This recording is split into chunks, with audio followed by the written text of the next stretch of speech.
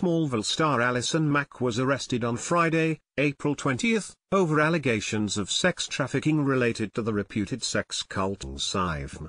Now, according to our legal expert, the 35-year-old thespian could face serious time behind bars for her role in this troubling enterprise. Allison Mack could be looking at up to life in prison. Julie Rendelman, NYC criminal defense attorney, shares exclusively with HollywoodLife.com. It depends on a lot of factors, including the age of the victims, the circumstances surrounding the sex trafficking charges, and Ms. Mack's role in the crime.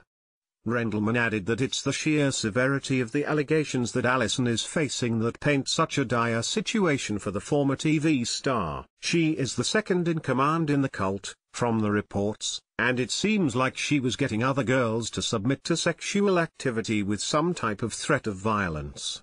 And then she gained monetarily from doing that.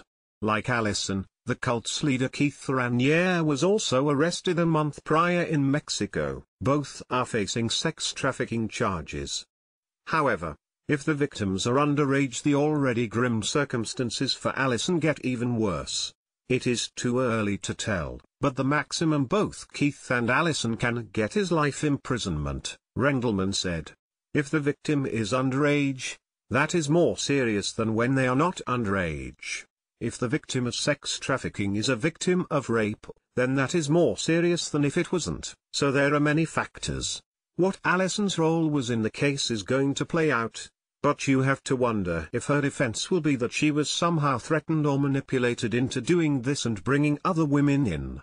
If somehow the actress manages to bypass jail time, according to Rendelman, her troubles are just beginning. When you have a sexual crime like this, we are not just talking about time in jail, we are talking about the potential of serious financial fines, and more importantly, registering as a sex offender. While Allison may not get the most extensive jail time, registering as a sex offender is something she may carry for life if prosecuted.